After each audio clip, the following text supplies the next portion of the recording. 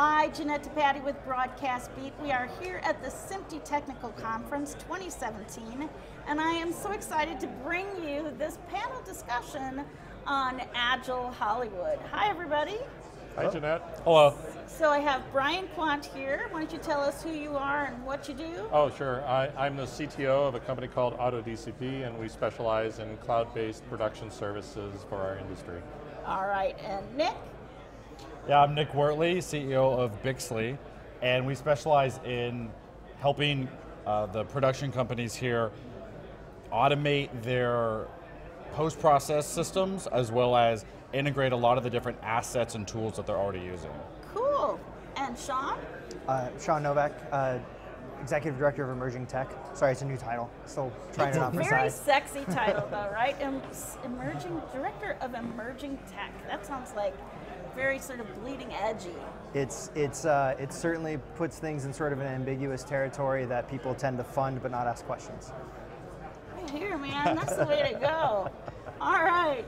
So the first question I have for you guys, and you guys can just jump in, whoever wants to answer, is what is Agile development? It's a dumb word. No. Buzzword. Well, not so It's a helpful. buzzword all the marketing people What created. is it supposed to mean? So Agile to me means being responsive to a project's needs while including the consumer in that need versus trying to develop a product based upon some detailed specification that 2 years from now doesn't actually meet what the consumer is. Yeah. So Agile means actually involving the customer as part of the product development. And one thing to add to that is keeping the scope of the project small enough that you can actually get it done by when you still need it.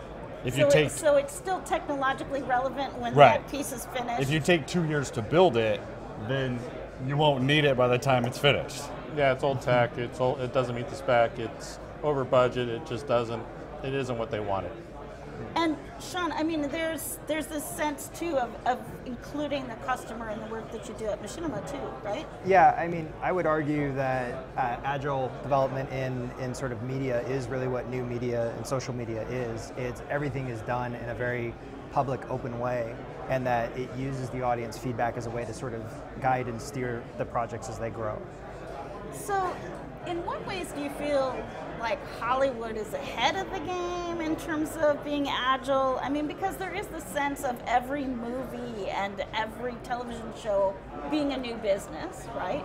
So what ways are we ahead, and what ways are we behind the gray-haired guys in suits kind of thinking? Are we being recorded right now? Yes, you're being recorded, so you have to be somewhat reasonable in your response. So I see, what's interesting is on productions, I've been involved in many productions, providing technology to the production environment. Productions are extremely agile. They're very responsive. You know, whether we're spending $1 million a day or whether we're spending $10,000 a day, their time frame is so short. 15-week production type cycle or 30-week production cycle is so short they have to be responsive to the changes of what happens on set. Those areas I think are extremely agile. They know what they're doing in that world. Areas that we're having difficulty with, in my mind, when we move out of the production space, we go into the distribution side. We don't know how to do product development in the deployment side, in the distribution side. Yeah, especially competing with all the multitude of streaming systems. We're constantly having to deal with the movie is produced, now how do we get it into the hands of millennials and even younger than that who want to watch it on a bunch of different devices and a bunch of different platforms, which are huge undertakings, but it changes every few months, right? And so dealing with getting, like you're talking about, asset and distribution, right. Getting the assets from post-production to someone's phone is complicated and still kind of a mess right now.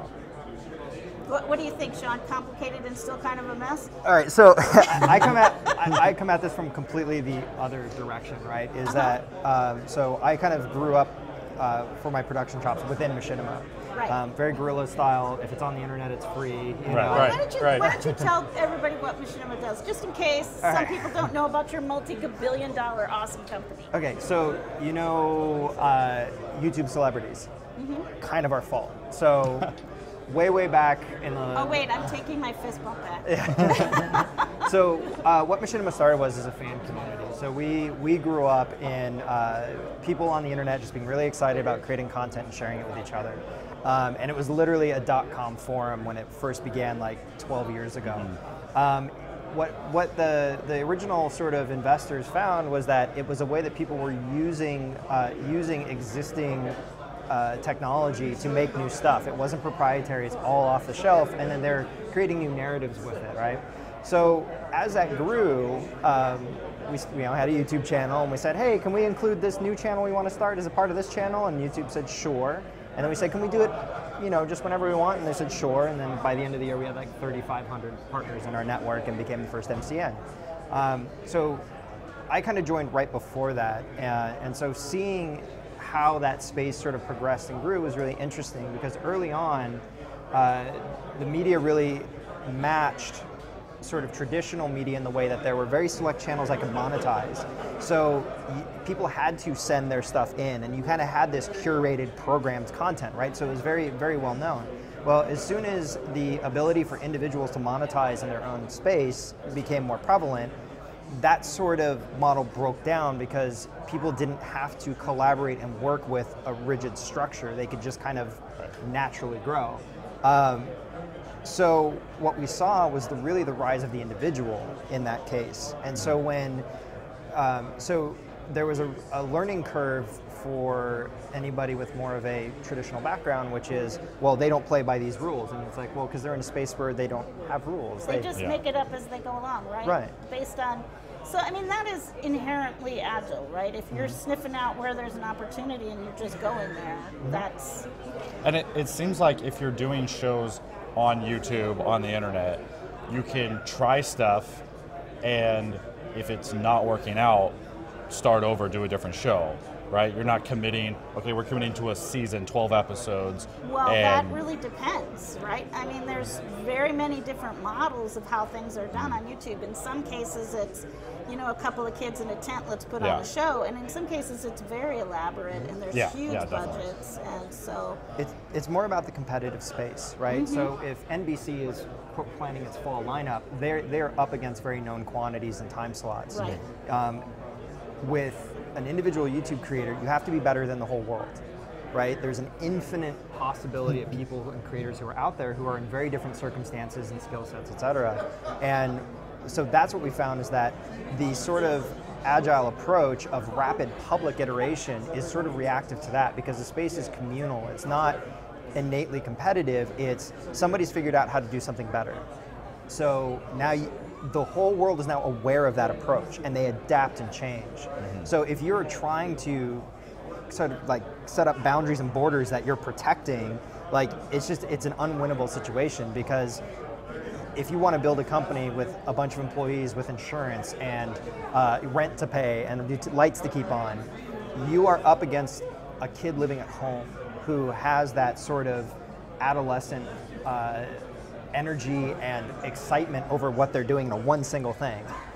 And so you can't compete one for one there. So you go broad, but now you're competing broadly with everybody. So it's more of like, it's an adapted system that just, it's the way the world works now, because there's so much more information available to everybody at any given time. And it's not too difficult to reverse engineer anything that somebody's done on YouTube, right? I mean, you can pretty much look at it and see how it's done and figure out.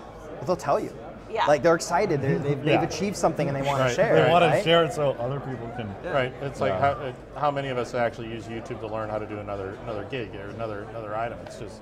Well, I know you use incredible. YouTube to learn how to rebuild the house. Right. Yeah.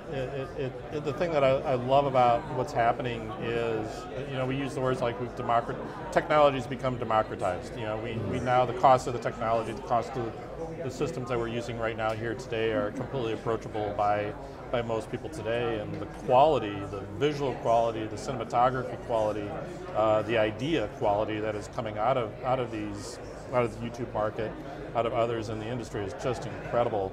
And I think there's a challenge today that, one of the challenges that I see today is we have to build business models that are 2 years out, 5 years out, that are actually planned, but then these are all being, and I hate to use words like this, but these are disruptive ideas. That they're really forcing us to be creative, to come up with new ideas and how we're actually going to make money in the future or create a business for ourselves in the future. So how is the entertainment industry using customer data? I mean, what are some of the different ways that data is being used and being analyzed to help create better products in the entertainment industry? I mean, a classic example is all the Netflix shows, right? So when they came out with House of Cards, they said that they basically ran data on their customers and found that they really like Kevin Spacey movies, and they really like, I forget the director's name of House of Cards, but they really liked his stuff. And their big data analytics found that. So they're like, let's make a show with Kevin Spacey and that director. Now granted, the show was good on its own right, but it specifically resonated with Netflix subscribers. And then they were like, we might be onto something. And now Netflix has countless original shows because they were able to analyze their own viewing habits, which is actually really nice when you're, especially YouTube.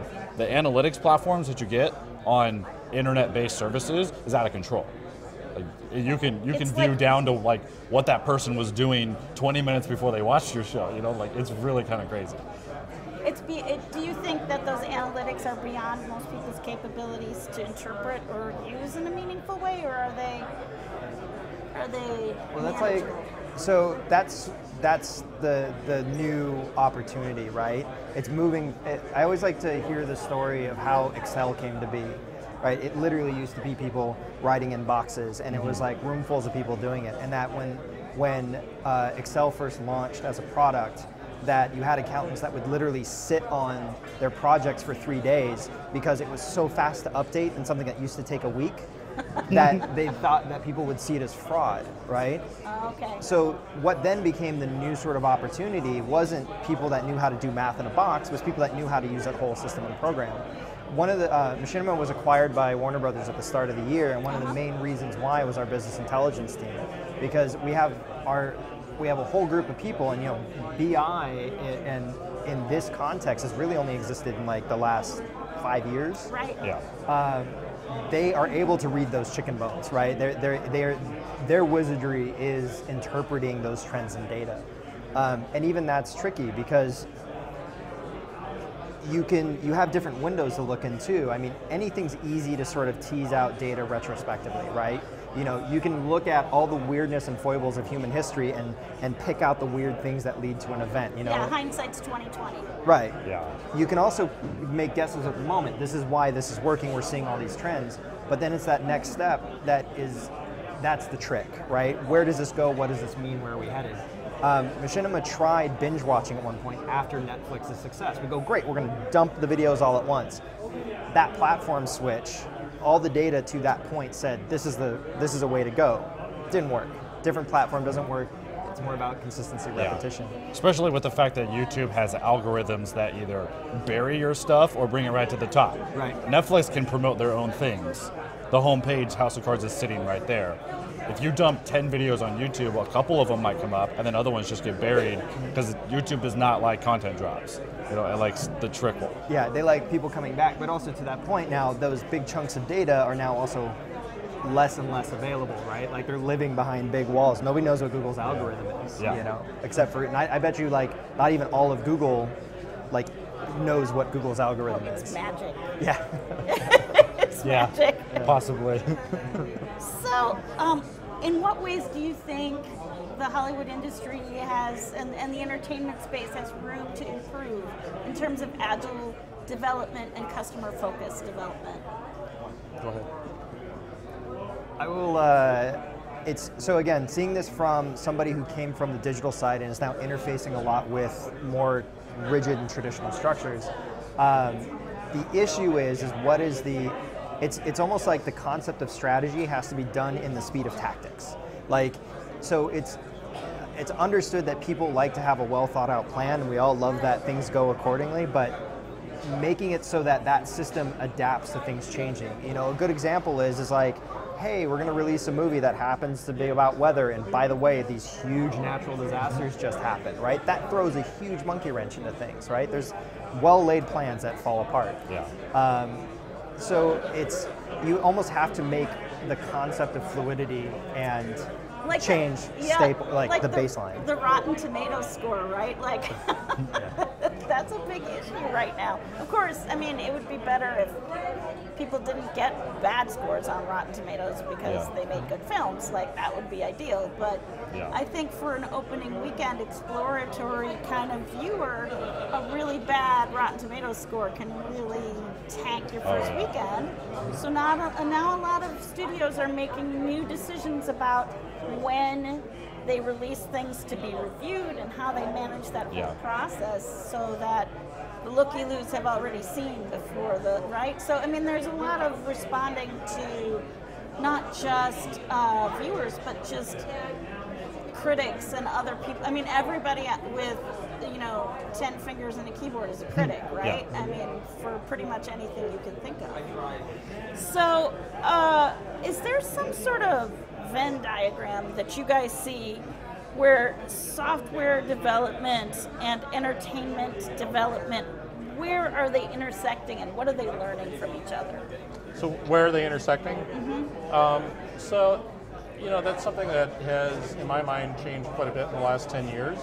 The bottom line, if you, again, I don't know what I want to say, so I don't get in trouble here, but it's inevitable. Just embrace. You have to have engineering. You need to start to invest today on the engineering as part of the actual environment that you're now working in. Engineering is no longer software engineering. I'm not talking just video engineering and that kind of stuff.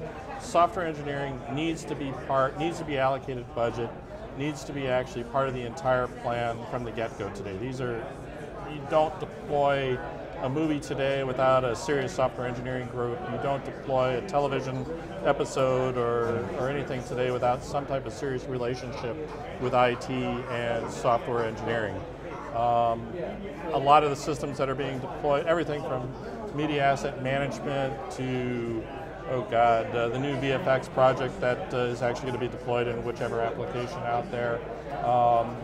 It's all software. It really is become embedded in our systems or in our world today, all the way from production, all the way through post, even distribution. And when you simply add the fact that we're working with insanely high resolutions across, with petabytes, which is like a word most people like. We got gigabytes, terabytes, petabytes for one movie. Right. Like you can't. We're sending huge hard drives back and forth because our internet speeds aren't fast enough. Or it's getting insane. Or one of the things that's interesting, when we talk about AR, VR, and things of that nature, we have all these creative tools that allow us to create the environments that are really awesome, cool, and moving our world. But you still need a solid IT group, engineering group. Again, I'll use the word deployment again to allow you to repackage this stuff, to deploy it under iOS, to deploy it under Android, to deploy it into the Windows environment. And those are serious, heavy investment dollars that are necessary to get these things into the world out there. Yeah. Plus the creative feedback that comes back as a result of that. And then when you get into new formats coming out like HDR and VR, right? Those are the next step in entirely different directions. One is, huge color space with all this cool stuff, and the other is two slightly different screens that are shoved onto your face. Like, way different, same movie, entirely different experience with a ton of technology in the middle. Right, so, and when you're talking about VR, you're talking about, relatively high resolution files, but during your shoot, maybe you have 16 of them coming in simultaneously, and the data. Yeah, and the data load. One of the reasons I love this panel today. We kind of, the three of us, we sit in similar background. You sit more on the creative side, you sit more on the actual creating the content and all that kind of stuff. But it really is the collaboration between these two groups that finally create the experience, all the systems that are being deployed into the field, the talk back from the consumer actually going into the application, all that stuff is created as a result of the collaboration of these two people. Shaun, you want to jump in on awesome. that? I mean, society as a whole is built on layers of effort and tools and learning over time, and software versus hardware is a question of artists versus his tool brushes. A lot of what's being created now is built because engineers built it. The only reason why a 16-year-old kid can become a YouTube millionaire from his phone is because of literal rocket scientists who put geosynchronous satellites in space. You know, love open source. Right. So there's always going to be that collection of people that come together to the final product, and I wouldn't even say it's necessarily like a Venn diagram. It's all one thing. That's it. It really is just taking care of the hard things that we don't want to do so we can be more creative. Right. So from that standpoint, I mean, do you have any recommended best practices for our viewers out there? Like, just tell me, like, what would you tell somebody? Fast. Fail fast, that's your... Yeah. Well, fail fast and learn. Yeah. Well, okay. Yeah. Don't fail fast and move blame on to a everyone. new client. No, never mind. Fail fast, blame the attention. client, move on. Yeah. Yeah, I think that second I part is kind I of really like important, Google's right? fail fast. I really like that. I have worked in environments where people have embraced half of that. Right. Yeah, I mean, to that point is like, it's changed the part of the plan, right? Like, if you got to be okay with learning. One of the sort of practices we've implemented internally is that you have to include the audience in your decision making, but they represent one seat at the table. So their voice can't be disproportionate to a creative vision that is driving something as well. So it should inform, but it shouldn't be reactive and fearful. And you'll see a lot of times people get stymied with that, like, oh, we don't want to piss off the internet. It's like, well, they're going to get pissed off over something, right? Someone's going to be angry about something. Yeah. Right. Yeah, it's pretty I think- much an impossibility not to piss off the internet. Of course. And maybe that's a good thing. Maybe it gets discussion going, Yeah. Sometimes they need to be upset. But go ahead. I was going to say, just kind of jumping off of what Brian was saying, is a lot of times there's kind of been this joke about, like, the engineers are in the back room and the designers or the creators are coming up with the ideas, and the engineers groan like, oh gosh, like, I have to go support that now. That's a crazy idea. That's bad, because if the engineers are always kind of like begrudgingly supporting the designers, and the creative people are always mad that the engineers are pessimists, it's like, no, we need to be on the same team, because the engineers can be creative by making these seemingly ridiculous things possible, so the creative people can actually do the next cool experience. And they need to be working together, not at odds constantly. I've actually worked with several artists, and I kind of approach, the way I like to summarize that is I kind of like to say, you tell me what you want to do that's really cool. I tell you that I've already built something really cool in the product that you haven't actually started to deploy. So it's like it creates a little bit of tension / creativity between both groups. Mm-hmm. I look at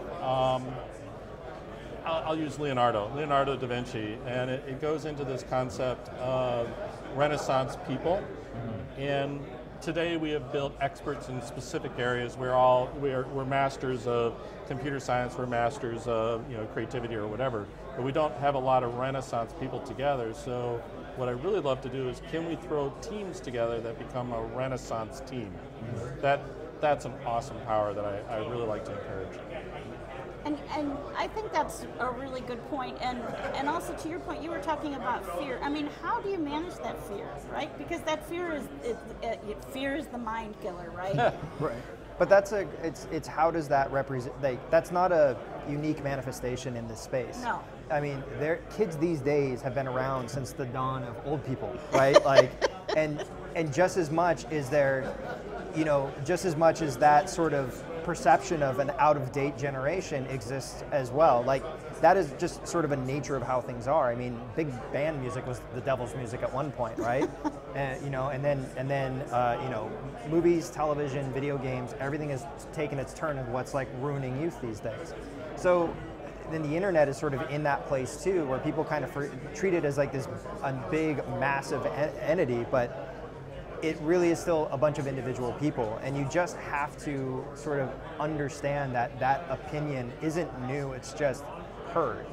And it's sort of one of those things that, like, if you are in a community, there's always going to be different parts of it. And as human beings, if we are better about communicating with the parts of it that doesn't work well, then the whole system works better. It's when we shut down the communication and separate that they become villains and this evil sort of boogeyman, right? And when you're sitting in a room full of executives who literally, I don't know what the Twitter is. Whenever they put the word "the" in front of whatever they're describing, that's a problem. you know that it's like YouTube. the problem there isn't that they don't understand, and the problem is that they don't want to. Right. So that's really what it is an intent to understand and trying to figure it out. So we can get to that place of saying, okay, I get where you're coming from. You're totally wrong, but I see how you got there, and I'm going to make this decision from there. And to highlight on the dissent from the internet, a lot of times you're dealing with the vocal minority. Not always, but sometimes, like, the people the 1% that really dislikes your movie really dislikes it. And they have platforms to express their dissent very loudly. So you need to, but you got to understand, like, okay, is that truly a majority? Like, did you make something that isn't good? Or did you upset a very small subset that maybe wasn't even your target market to begin with? And that takes talent to understand you're getting feedback, and should you care or not? And that's not necessarily easy. And sort of tying it back too is that's where like analytics and data comes in, Right. Because you may have a video full of just vitriol comments, but that may be proportionally low to the millions and millions of viewers watching it who are just showing up and leaving quietly. I know Jeanette can actually speak to a lot of that. Yeah, She has a lot I've of got my experience in haters. that I got my haters. That's a badge of honor in this business, I think. Right. Well, I hate to shut down communications because we've been talking about not shutting down communications, but we are an internet culture and we are all out of time. So I want to thank you so much, Brian, Nick, and Shaun, for being with us here today and for having such a great conversation. This is Jeanette DePatie with Broadcast Beat at SMPTE 27 Technical Conference.